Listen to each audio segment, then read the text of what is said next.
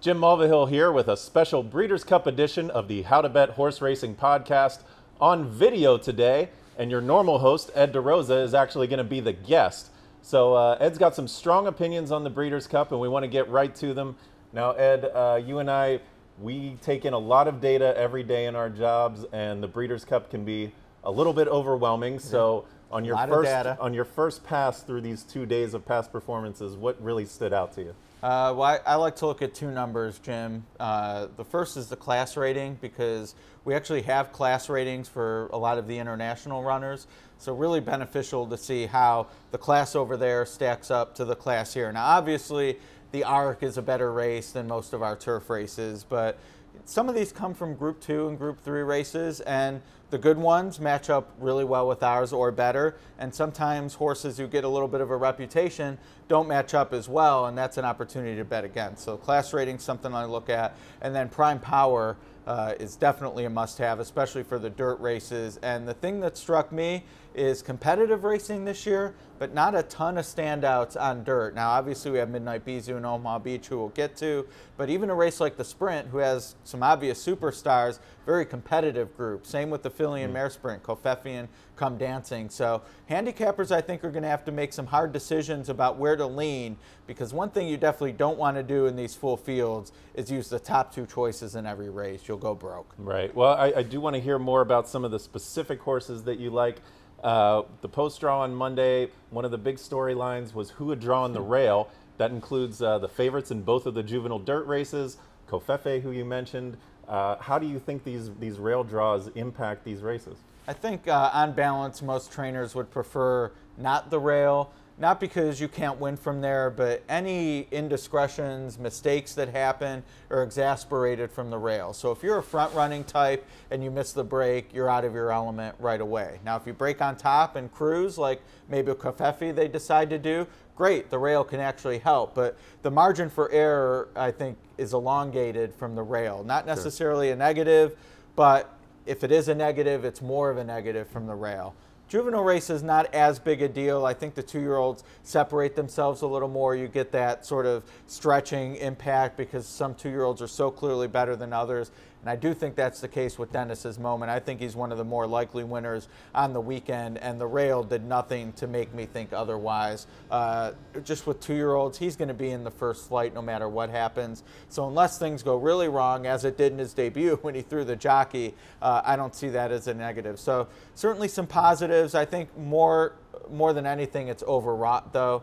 I hope people do bet against the rail because I don't think it's that big of an issue. All that said, Catalina Cruiser and Kofefi, I'd say, are the two who have the most to lose, just because in a sprint, there's less time to make up and be tactical. So those are the two hurt the most, but even for them, it's not as big an issue for me. Right, I agree with that. Listening to you break down the Classic with Joe Christofek a few minutes ago, it was very apparent that you're against some of the biggest names on the card. Omaha Beach, McKinsey, Midnight Bisou. Those are the superstars. So tell us why you're against the biggest stars on the Breeders' Cup days. Well, I'll start with Omaha Beach, because this horse's reputation is as if he split the atom. And while certainly I respect that he's won multiple Grade 1 races, he's one of the few 3-year-old males this year to do so, I cannot play him at a short price in a Grade 1 race, second off a layoff after the number he put up in the the 6 furlong race, the Sprint Championship. Too fast, too soon. Richard Mandela is one of the best ever, but at a short price, I just have too many questions that A, can he replicate that effort? B, how does the 2-turn mile suit what he wants to do? He was going to be the favorite in the Kentucky Derby. He just happened to be fast enough in the in the Sprint Championship at Santa Anita. The dirt mile is a totally different ballgame. I have too many questions at a short price, Jim, and the field isn't all that deep, admittedly. I do think they picked the softest spot of the 3 they were leaning to. That just means he's going to be the shortest price of the 3 spots as well, so I'm against.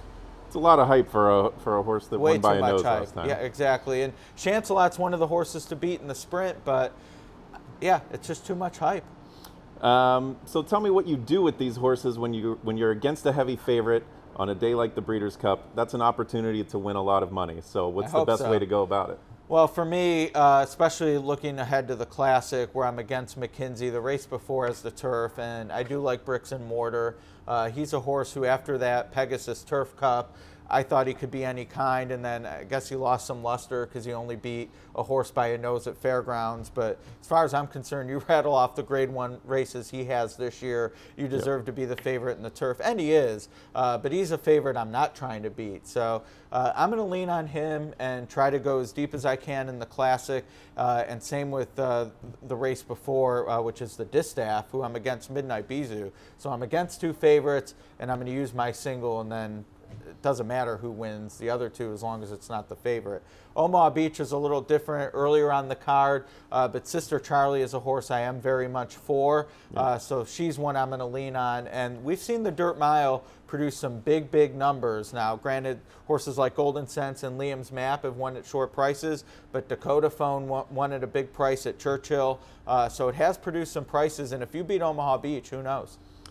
Now, all year long, you've been talking about Sister Charlie. Tell us a little bit more about why she's one of the favorites that you actually are bullish on. Yeah, I wish Magical were still in the race because she could have added some price to Sister Charlie. I think we could have got 2-1. Now we're looking at even money at best, maybe even odds on. So it's pretty important to me to find some prices around her. So beating a horse like Omaha Beach would help. But I do think she's the most likely winner of any Breeders' Cup race.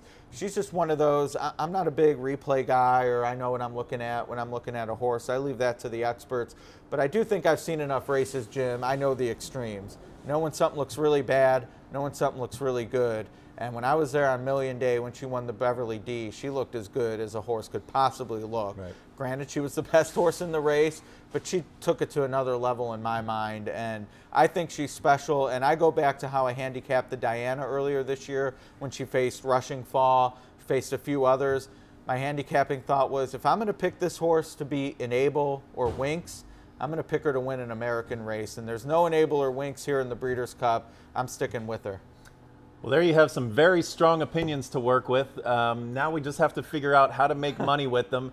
Some final thoughts on managing your bankroll over these 2 days and how to make the most out of these strong opinions. I think Breeders' Cup Day is a day where whatever your strong opinions are, whether it's for a horse or against a horse, and we've talked about both ends of the spectrum here, that's where you need to put most of your capital. So if there's happens to be a sequence where you don't have any of those opinions, it's okay to lay off. The money is so good when you connect at Breeders' Cup that you don't want to not be able to use an 8th or 9th choice with a Sister Charlie that you give any sort of chance to because, oh, I played the pick 3 yesterday in turf races I knew nothing about, 2-year-olds coming over from Europe. So to me, it's all about being judicious and making sure if your opinion comes in that you cash.